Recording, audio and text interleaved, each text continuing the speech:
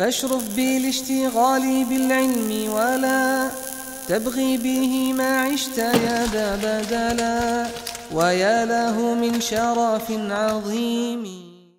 الحمد لله رب العالمين، له الحمد الحسن والثناء الجميل، وأشهد أن لا إله إلا الله وحده لا شريك له يقول الحق وهو يهدي السبيل، وأشهد أن سيدنا ونبينا محمد صلى الله عليه وعلى آله وأصحابه والتابعين لهم بإحسان إلى يوم الدين. أما بعد. My beloved brothers and sisters, we've previously taken two lessons.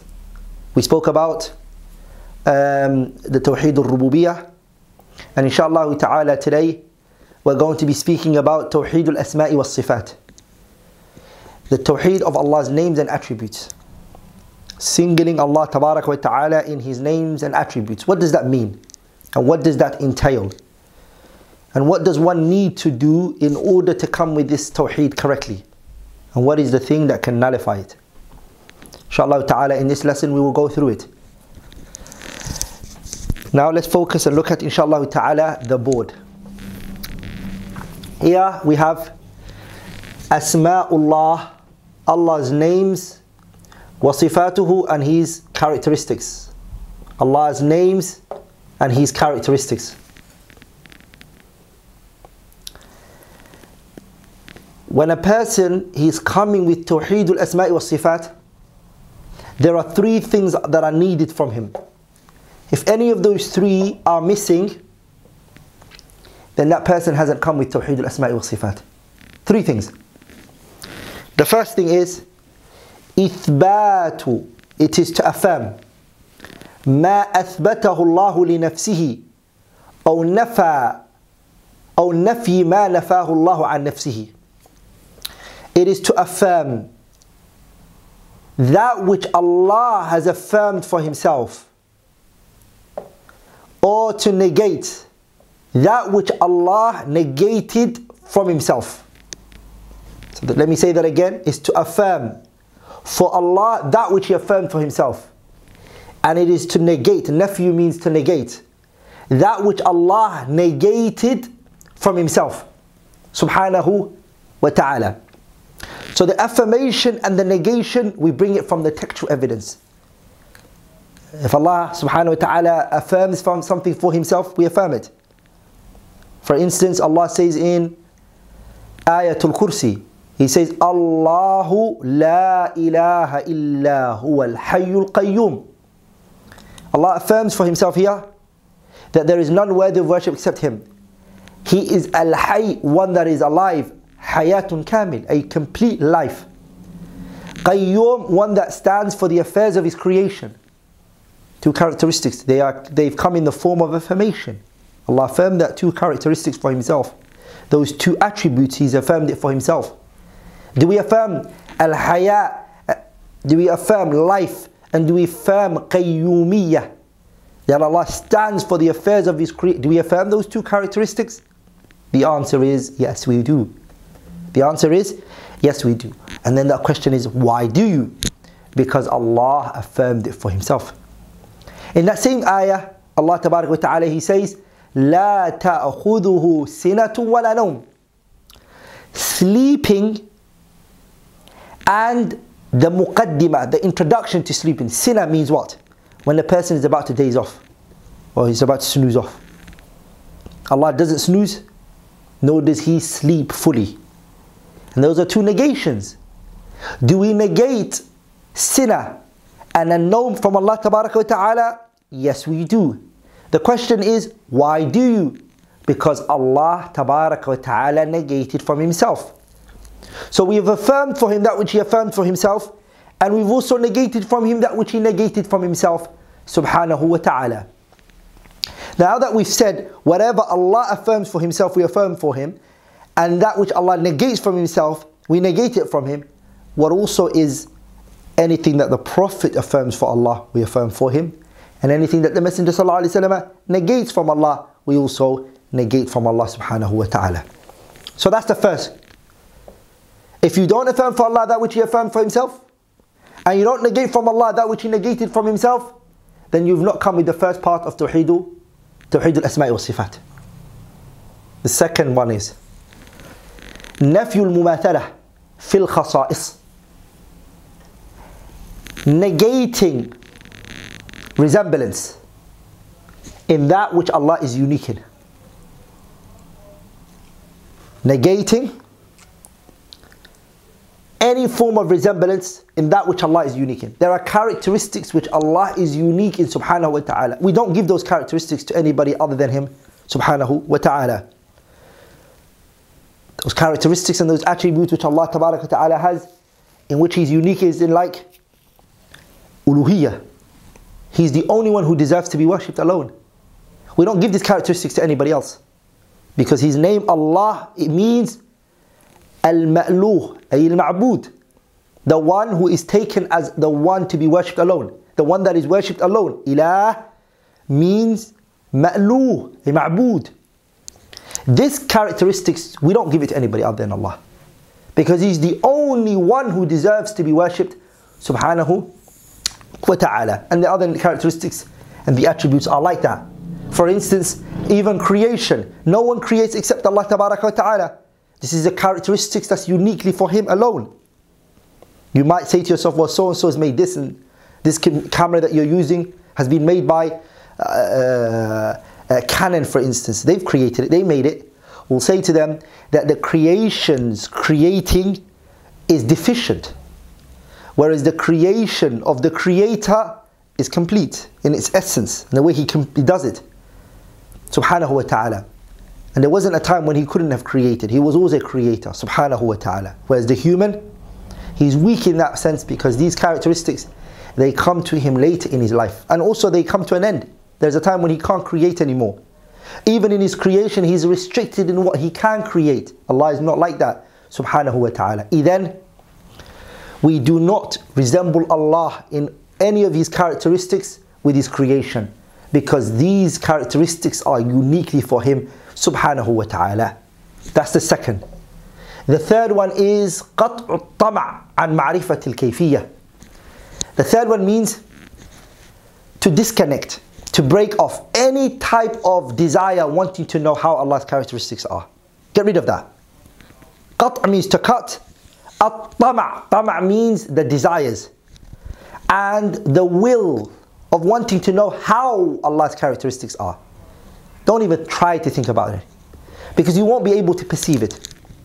The scholars, they say the reason why you can't perceive it is because if you want to know how Allah's characteristics are, there are three things you need. There are three things you need in order to know how Allah's characteristics are. The first thing you need is Allah has to tell you how His characteristics is. And we don't find that. Allah has not told us how His characteristics are. Second one is, somebody who saw Allah should tell us how Allah's characteristics are, and there is no one who saw Allah who is telling us about how His characteristics they look like. So we don't know how they are. And the third one, which is, there is nothing we can look at to take an analogy from to know Allah's characteristics subhanahu wa ta'ala, how they look. So because those three are absent, knowing the how of Allah's characteristics is also absent.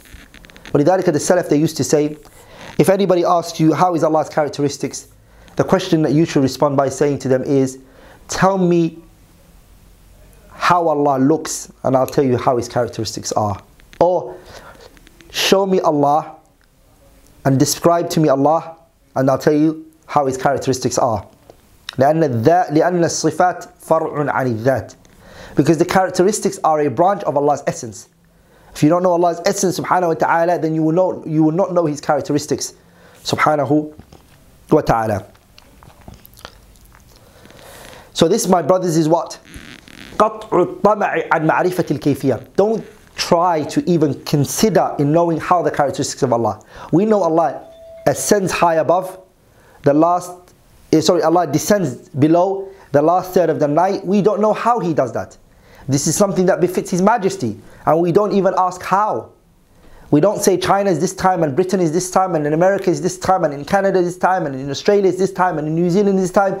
So how does Allah come down? We don't ask these questions because This comes back to how. And because we don't know Allah's how, there is no way for us to comprehend that. But we believe in the textual evidences and we surrender to it.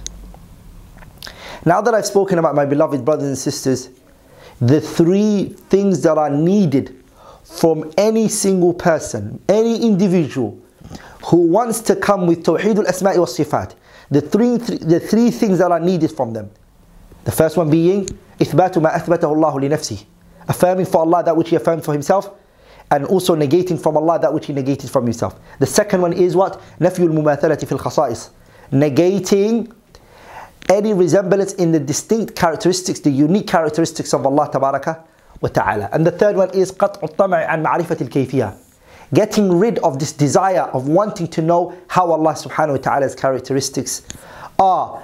So those are the three things that are needed from anybody who wants to come with Tawheed al-Asma'i wa Sifat.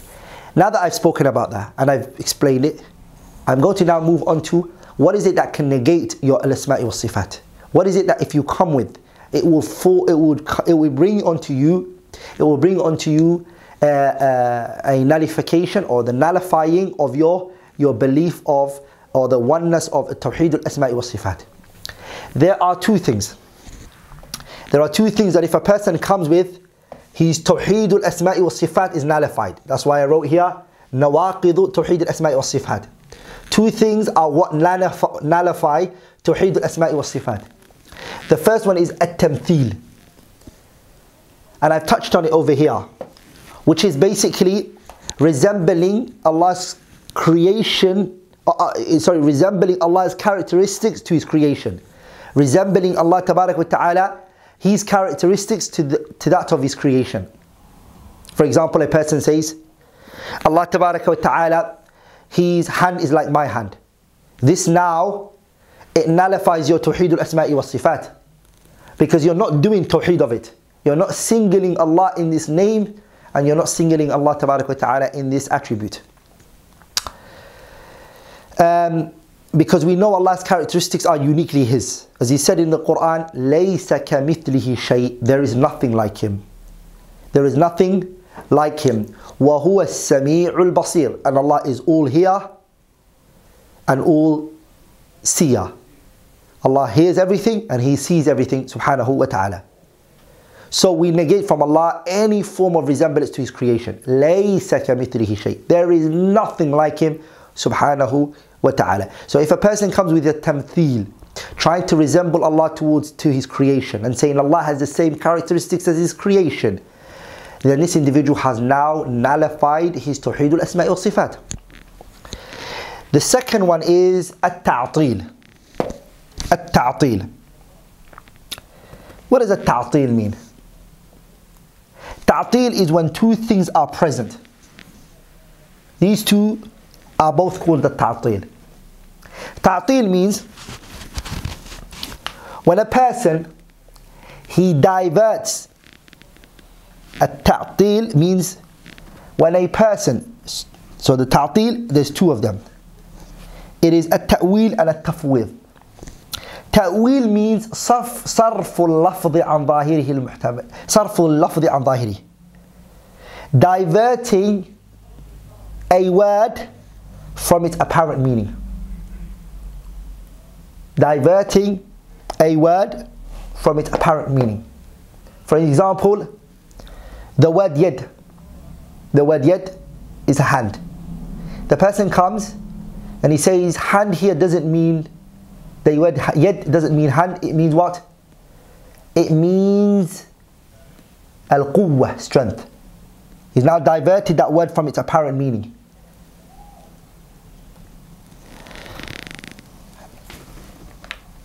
I want you to all pay attention to this. The word asad. This word asad, lion. The word here we have written here is lion, asad. The word asad has a 80% meaning of a word that it can take, and it has a 20% of another meaning that it can take. The reason why I'm using these percentages is to allow you to understand it. It's not necessarily definitely this percentage, but definitely a higher percentage on this side over this side. The word asad right now, 80% it means a lion. If a person comes up to you, says to you, Ra'aytu, I saw al-asada, I saw a lion.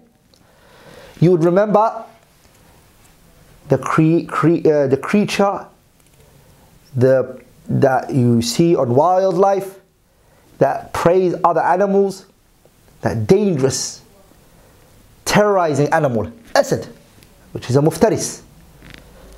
But there's also a 20% which it can mean, I saw a courageous individual, a brave person.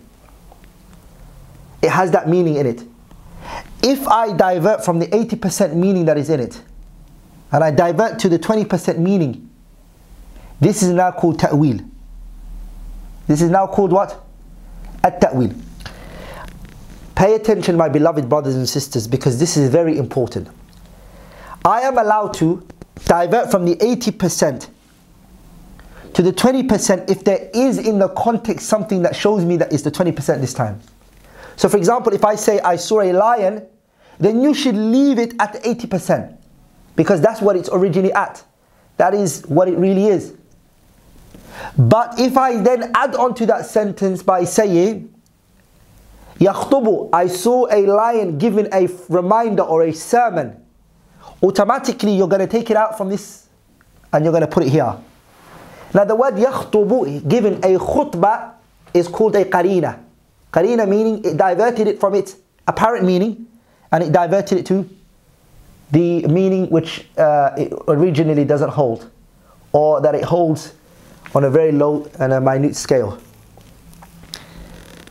So what happens is, if you can't find anything within the context to prove that it is the 20%, then you leave it at its 80%. So for example, Ra'aytu al-asad, I saw a lion. You don't debate about it being the lion that we know, the one that people fear, the very courageous animal, the king of the lion, the king of the jungle. But then if I add that word to it, giving a khutbah, automatically you know a lion will not be giving a khutbah to a people and wouldn't know how to do that. Because this is now called a sarif ama qarina. Allah's characteristics are like that.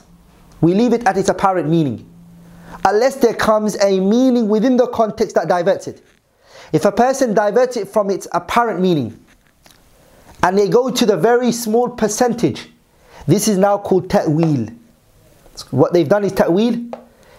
Are you with me? And this is a form of a ta'til, distortion. It's a form of distortion. The second type that they tread on or they take is at-tafweed. If you can all see, it is at-tafweed. Tafweed means the meaning and the wording that are in this verse, we surrender it to Allah. That's another path that a group of people follow. What they say is, Allah knows what He means by it. So let me give you the example that we were using before. Somebody comes up to you and says to you, what's the word asad? And you say, Allahu A'lam. I have surrendered the knowledge to Allah. I don't know. So they say Allah's names and attributes are what? They are from the verses which we don't know its meaning. So we just surrender its meaning to Allah. We're reading it, but we don't know what it means. Okay? It's like saying, I don't know what a lion means. I don't know what it is. And nobody else does. Because that's what they say, Allah's names and attributes are not known by anybody. Now this path is incorrect. Because the reason why they're incorrect is because Allah's names and attributes are 90% of the Quran. And that 90% of the Quran is not understood. So Allah sent us a book down that contains 90% of His names and attributes, and we don't know what they mean. ولذلك the scholars, they said that tafweed is more eviler than a ta'wil. Because tafweed is attributing to the Prophet, it is also attributing to the companions ignorance of the Quran. And it is also slandering Allah Tabarak wa Ta'ala by saying, He sent down a book unto us. He commanded us to ponder on this book. But 90% of it, we don't know what it means. So this is very dangerous. This is very dangerous. So the people who've taken the path of either ta'wil or tafweed, what they fell into is known as a ta'til. It means, ta'til means, it is to divert and to go away from the Quran. And it's to turn away from the names and the attributes of Allah subhanahu wa ta'ala. There's one thing that I want to conclude with by mentioning, which is tamtheel and at-ta'til. Tamtheel and at-ta'til. They both are called together. They are called al-ilhad. Al-ilhad. Anybody who takes the path of at-tamtheel and at-ta'til, he has fallen into ilhad. Ilhad is to disbelieve. And that is what Allah prohibited us when it came to His name. He said in the Quran, وَلِلَّهِ الْأَسْمَاءُ الْحُسْنَى فَادْعُوهُ بِهَا وَذَرُوا الَّذِينَ يُلْحِدُونَ فِي أَسْمَائِهِ. Allah says He says about Himself, وَلِلَّهِ الْأَسْمَاءُ الْحُسْنَى. Allah has righteous names. And call on to Allah with those righteous names of His. And Allah tells us to stay away from the path of those who disbelieve in Allah Tabarak wa Ta'ala's names and attributes. So brothers and sisters, as a summary, what we've learnt here is إثبات بغير تمثيل ونفي بغير تعطيل. This is the summary of what we took today. We affirm without falling into any resemblance. And we negate without falling into any distortion. I conclude there, inshallah ta'ala. I hope the class was crystal clear. If you have any questions and you want to know more, you can always put your questions down to the comment section, inshallah ta'ala. And I am more than happy to respond and answer back to you, inshallah ta'ala.